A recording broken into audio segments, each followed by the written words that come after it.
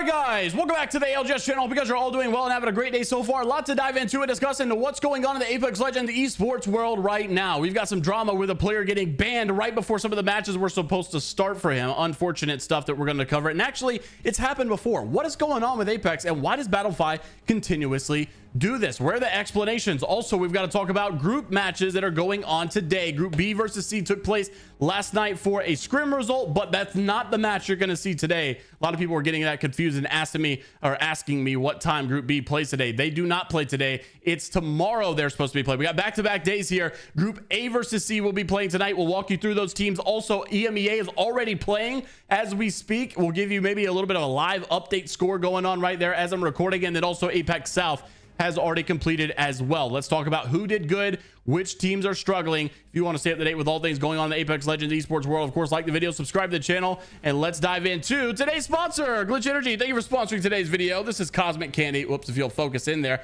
I don't normally like candy flavors because they're too sweet, but Cosmic Candy is a little bit of a twist. Got a little sour action going on, so I really recommend it. Use code jmeyelsbiz, get your 20% discount. Helps the channel out a ton and directly. And let's dive into what's going on. Last night, Disguised absolutely dominated in the scrims again, and I got to give them credit because I did not rank this team as like my top 5 power rankings, and I just said I give them an honorable mention, and the reason was because they were very inactive in the off season. They just simply weren't playing as much, so it was hard to know how good they were going to be. And well, they're better than what I thought. I will say that. Another top 5 finish for them. This is not uncommon for them at all. These guys have been popping off lately, and a first place last night for them as well. So really good work for Disguised. The boys have just been absolutely crushing it. Also, E8 in second place. Once again, got to give it to them because a lot of people are still, they're just wondering when is E8 going to fall off, right? They just keep thinking every day's a fluke. But when it happens this much, they're here. They're here to stay. It's over. E8 is one of the top teams now. Then you've got Dark Zero as well in the top 3. No surprise there. So these were your scrim results last night. Now we look at the schedule, and if you haven't seen this already, this is what Minus Tempo put together. Of course, the green are scrims. They have I think rescheduled all scrims to be 6 p.m. Eastern now to kind of, replicate what's going on in the actual pro scene as well. And so, yes, today is the 27th, Saturday. You're going to have Group A versus C. That's the TSM LG group going up against the Furia, XSET group, all that stuff. And we'll walk through these teams in just a second. And then Group B versus C, which is the scrim set that you just saw in tomorrow's video. So before we get into those teams specifically, let's talk about the drama going on. This was another I think what, fourth one, a ban that you're having right before matches start. So this is coming from Labors saying today, 1 hour before the challenger started, I saw that I was banned unfairly. I asked for everyone's help so that my ban can be lifted and I can play the South American challenger. However, I'm trying to get help because everyone, of course, this is my dream. He's tagging everybody looking for help, and it's sad stuff because I'm like, dude, this is not the first time it happened. It happened to someone a couple of weeks ago whenever we did PSQ, and they never got an explanation. Some people, apparently, it turned out it was a ban and it was rightfully deserved. But there was another guy that they had actually addressed that it was an IP issue. Like it was like an automated ban, and they didn't even unban him before it was supposed to happen. It's like, dude, what is going on? Like, you've got to get this stuff figured out, man. And it's really sad that they don't get an explanation. My biggest issue with this, we do have people sometimes that come out and they're like, oh, free my guy, he's innocent, whatever. And it turns out he's a cheater. He was boosting whatever. That did happen, by the way. But there's other times where they're innocent, right? And my biggest complaint here is we need an explanation.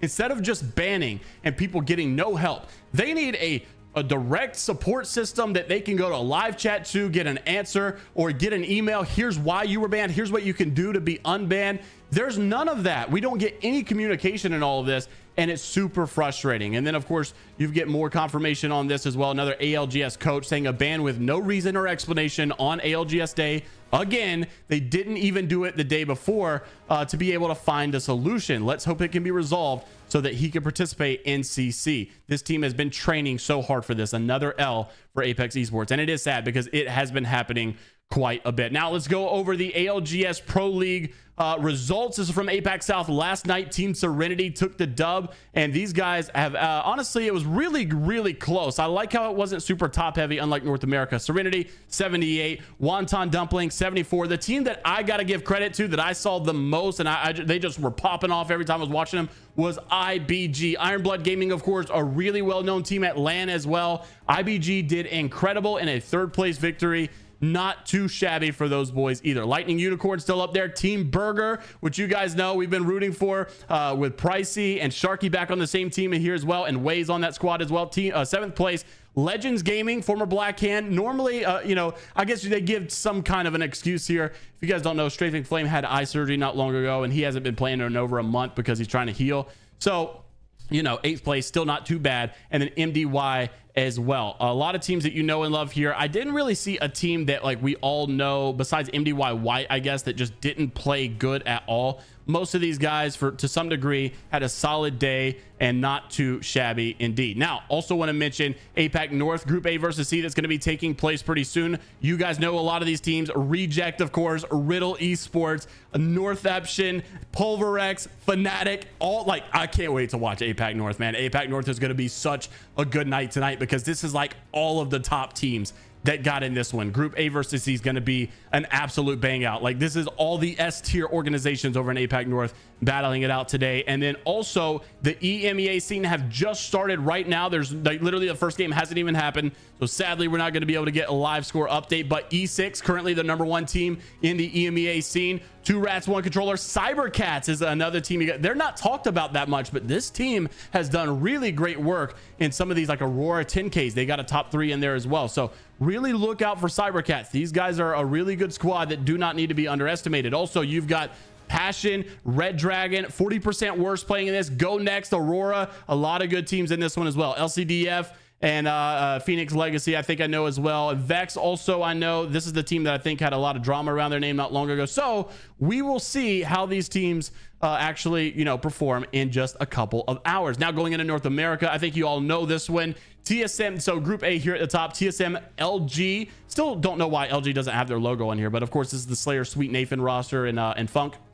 Oxygen Esports, DNO, Skirt. I'm looking for this team to really have a good day. Alberlelli has been doing very good, in my opinion, as an IGL for this squad, and I'm rooting for the underdog, man. I want a new team to win, and I want an underdog to win. So really happy for them. Flat is another team, which, by the way, a little bit of a notion here. Flat has signed with an esports organization, so I'm pretty excited about this. They have posted all their contract stuff signing. That announcement should be coming out soon, so really interested to see where they land. Also, Native Gaming, they need another good night because a lot of teams are really they're doubting Native quite a bit, and I mean really. A lot of people are saying Native is just needing to chalk it up and nuke this roster because they don't believe in them. I like the team personally. I feel like Native Gaming right now is a team that is like a brotherhood kind of thing. They all believe in each other, they like each other.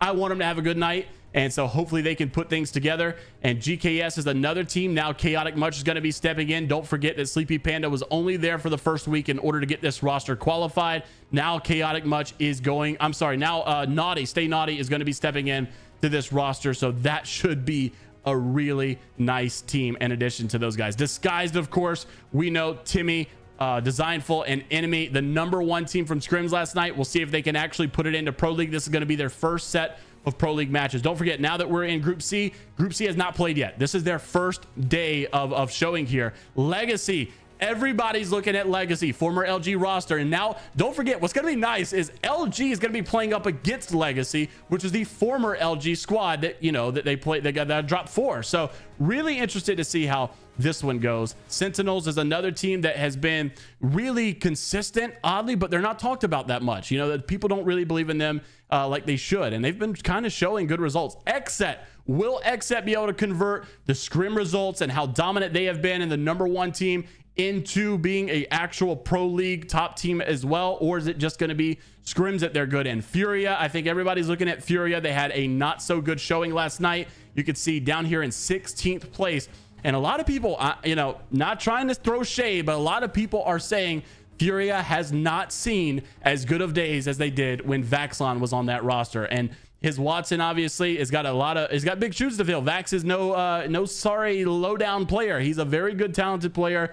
And so these guys are gonna have to put it together. Now Furia has seen good days. Don't want to, you know, discredit them at all. So will Furia be able to do that? Meat Lovers also have been consistently getting better in scrims. Are they going to be able to show that today, or is Pro League going to be not so good for them? Moist Esports also had a bad day yesterday. Bad day 2 days ago, a really good day yesterday. So a lot of storylines here to see which one actually battle it out to be the #1 team on the night. Make sure to like the video, subscribe to the channel if you want to stay up to date with all things going on in the Apex Legends esports world. And until the next time, we'll see you all later, Gators.